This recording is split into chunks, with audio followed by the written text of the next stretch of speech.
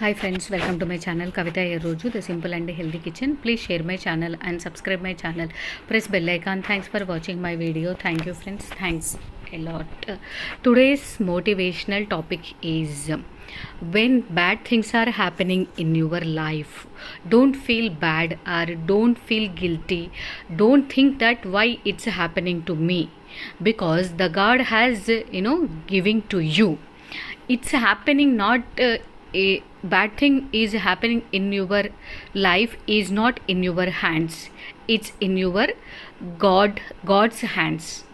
So when God is doing bad thing for you, that means he wants to tell something, or he wants to be careful, and he wants to explain carefulness of your life, and he is always ready to support you in that situation. He is always available for you.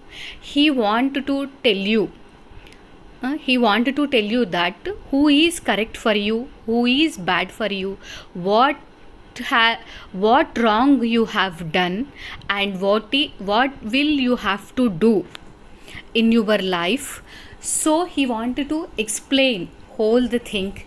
Whatever happening in your life is because of the God wish. When God wishes, everyone will also get down their knees in front of the God. And because God never allow, our God never defeat you. God never God never bring you down to get lost or spoil your life. So don't think why it's happening to me only, why bad things are only happening in my life, or when you are in a bad situation, or when you are facing bad phase in your life. Always depend on the God and follow his steps and believe him and faithful to him. He never